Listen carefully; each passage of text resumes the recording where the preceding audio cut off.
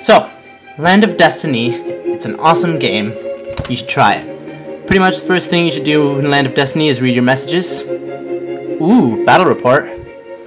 Hey, I just lost some stuff. Okay. Oh no, I gained some stuff. I know this guy from another game. Oh, he's our GM. Okay, so gotta talk to some friends. Pretty much the first thing you should do when playing Land of Destiny, log into chat here and be like, hey, this game is just like Travian. Okay. I like to have that on the side. So, let's do some, dual wielding windows here. Right, 1 account per server. This is in server 2. So, here's my server 1 account, which is better. You can see on the rankings. And, let's see. So, top 100 players. Now, first thing you want to do during Land of Destiny is get your first building set up. So, to make a building, you need peasants, and you can get those here. At the beginning of the game, it'll look like this tent, and your peasants can be recruited there. And you can get these 3 hunters, quarries, woodcutters. They all produce resources automatically. You can get hunters and woodcutters in these 3 locations, and a quarry can go there or there. You can also build a well in either location for water later on. Wells are way down there. So, anyways, enough about wells. You need woodcutters for a sawmill. Sawmills convert logs to planks, but you actually have to tell it how many to produce. And once you get all that, you can upgrade your main building. Main buildings allow you to unlock geologists. Here in the research menu, you can research geologists. Oh, yes! Mounted archers! Haha. Okay, sorry. Yeah, mounted archers are the best rating units because they're so fast and carry a lot. But anyways, wow, can't believe I actually, sweet. Anyways, yeah, main building, you want to research geologists to have them researched. They require, I believe, 1 magnifying glass, which you start the game with. So here, geologist. Then you can go to inspect your mountains, click on either of those 2 locations, and you'll be able to build coal mine, iron mine. Coal mine, iron mine, they produce some ore. You can actually check how much you get per hour and upgrade those a few times, and you can actually, you just need 1 of each, and you can get your iron melter, and then you're set up. Iron melter, sawmill, works just like the sawmill. You produce your resources by hand, and it'll actually, if we refresh, you can go here, and it'll show you how long it'll take to finish construction. If you have not donated to the game, and you are playing on a free account, the only difference is, in order to send another order of iron, you just have to cancel that and redo it. But if you have premium, you can just add on stuff and it'll produce for you.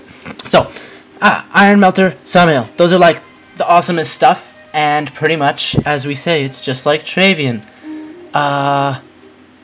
What's this? Oh, these are my friends. So, hello, Raikou.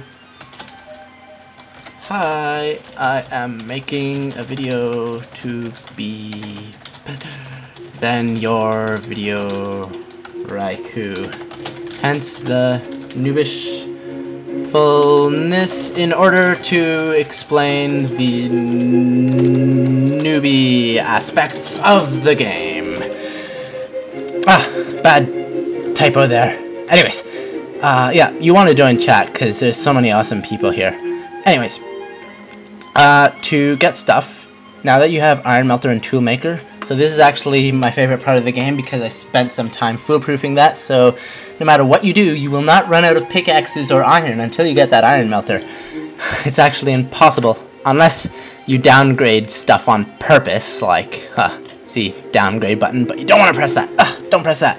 It'll waste yourself. Anyways, Toolmaker. You can get a Toolmaker to, build tools. I'll actually show you. See, Toolmaker, this is, really cool. You can actually get whatever you want. I like, sawmills, because you get some nice, planks. So I can, upgrade my sawmill. I have enough peasants here. They're trained at the, main building, and I have enough food production. I can get some more peasants. Anyways, yeah, Yeah, so after that, you might want to expand your empire. So you can either get a weaponsmith and start training, equipment, and then get a garrison and start training like swordsmen and stuff. Oh, I almost have those mounted archers ready. But anyways, those are the best. But you can also go for the settlers. Well, first of all, weaponsmith raiding. You can like click on someone, attack, and you will get a battle report in a few minutes once they reach there. See, I sent some like cavalry and I got some resources. Sweetness. Although it's better if you can find some tools, because those are harder to produce.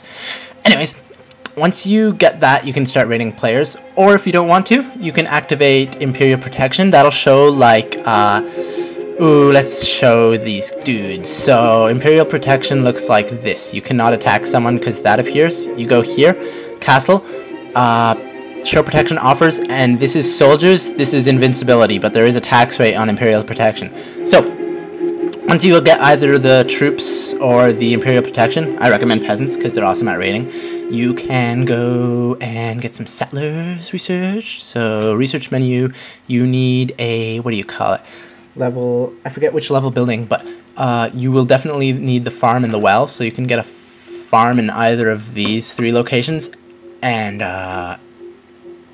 farms produce grain, but not in winter. See, right now it's winter. I think it changes like every week this season, so farms do not produce grain in winter. You can actually check. 0% grain. Ooh, extra bonuses. Anyways, you need to make your farm in spring or summer or autumn, and they will get some grain. You can check your warehouse, grain, get some windmills built here, windmills, and then breweries. So windmills, like the sawmill, you have to order your flour, and then the flour can be used with water from the well at the brewery. So I'm just going to order some beer.